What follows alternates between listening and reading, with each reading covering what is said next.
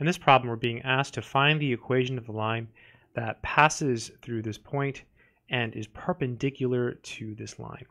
In part A, we want to write it in point-slope form, and in part B, we want to write it in slope-intercept form. Okay, let's go ahead and work through it. So to find the equation of a line in point-slope form, we need two things. We need a point, which we already have. So I'll write it again, 7, -5. And we need a slope. We're told that our line is perpendicular to this line. So this line here is already written in the y equals mx plus b form, which is called slope-intercept form. So you see here that the slope of this line is 1/4. Our line is perpendicular, so whenever you have a perpendicular line, to find the slope, what you do is you flip it and put a negative. So it's the negative reciprocal.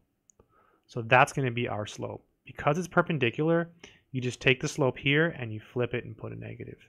So there's our slope, m equals -4. All right, so now let's go ahead and write down the formula.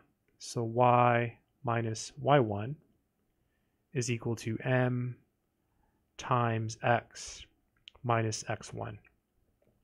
This is called the point-slope form of a line.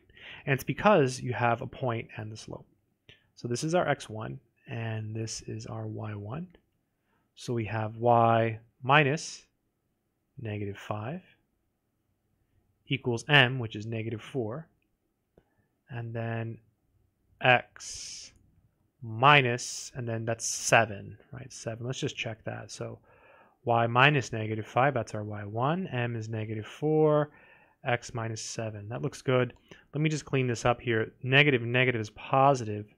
So this is y plus 5 equals -4 parentheses x minus 7. If you're wondering why I didn't distribute the -4, it's because this is one of the answers.